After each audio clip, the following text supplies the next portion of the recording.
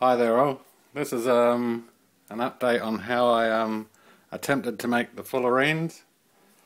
My first attempt was in this glass container thing. It was a clock sat in here. This was perfect, and you can sort of see carbon around the outsides, so that actually, if you scrape all that carbon off, that's not too bad.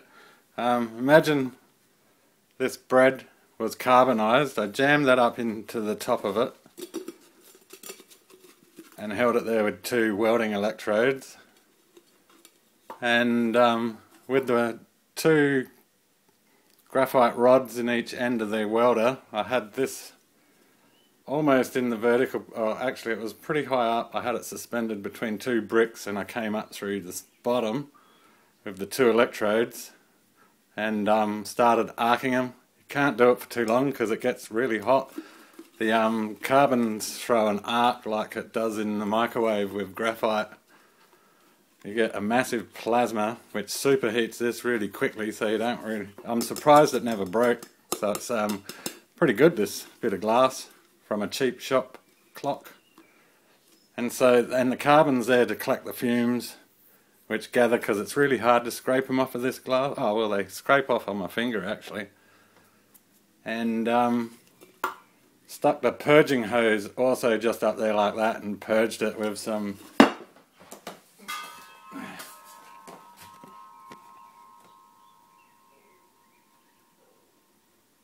balloon party helium. It wasn't full, it only had a little bit in there, so you probably want a full container.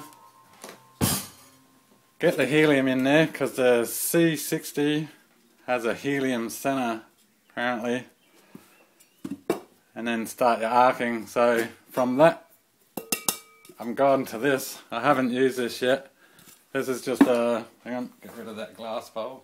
It's just a fire extinguisher with a little square bit to take a welding lens, and these little they're ceramic. They came off of a old welder. They were insulating the coil bolts, and that's where you attach your electrodes out. You need long carbon rods for this one to work. You can see your workstation. The rods will meet right in the middle, just at eye height. And the good thing is, the little container fits right up there. And can you see my thumb?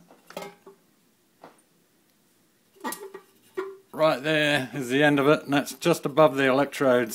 So that should collect the majority of the stuff. And I'll have the purging plug at the bottom here, and I'll purge it longer. But it does get super hot. This will make it a bit easier because it's very hard to have the arc welder hood on, holding this and trying to stabilize this. And I was outside as well, and the wind kept blowing everything away. So there is actually a bit of carbon left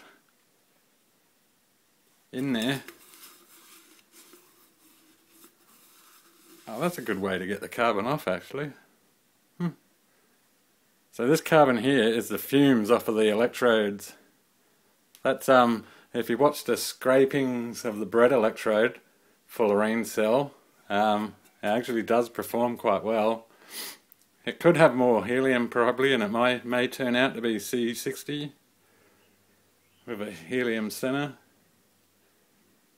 Not to say it doesn't have something else, but yeah, that was my attempt at making fullerenes. I don't have a laser, so yeah, alright. Thanks for watching.